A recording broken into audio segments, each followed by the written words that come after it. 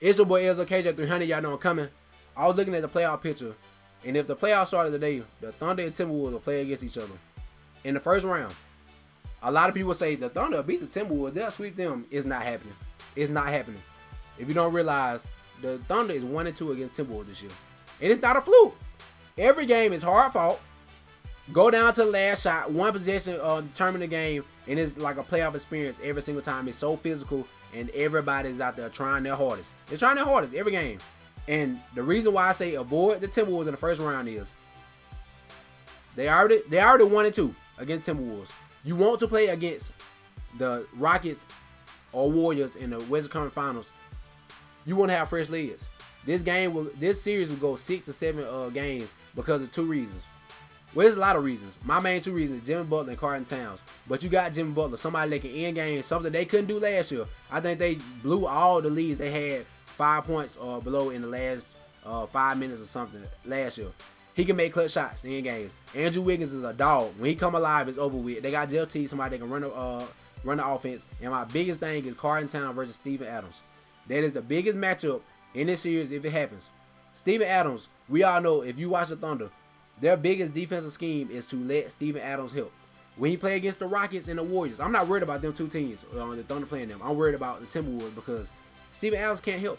He can't help our Carlton Towns. Carlton Towns can shoot threes. He can shoot mid-range. He's young, and they coming.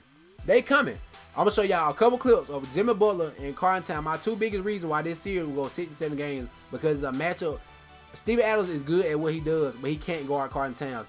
Steven Adams fall down right here. I want y'all to think about this every single time I show y'all this. Clint Capella, JaVale McGee, Zaza Pachulia, Nene, anybody that's a big man on the other two teams, the Rockets and the Warriors, this is not happening. That right there is not happening with Clint Capella. They're not giving him the ball at half court, making them dribble down the court. And then, like I said, they got Jimmy Butler, somebody that's going to score the ball and going to help Carlton Towns not get double teamed. If Steven Adams is standing right here, he right here. The only reason why he right there is because Carlton Towns, he has to literally run with Carlton Towns all the way down the floor because he know he can shoot threes. If that's Clint Capella or somebody else off the Warriors, it's not happening. He all the way in the paint already. And look at it, wide open. It's wide open every single time. Jimmy Butler is going to give you a presence at the end of games to make clutch shots. Jimmy Butler going to miss this shot. And Steven Adams, what he doing? Trying to help. He is trying to help.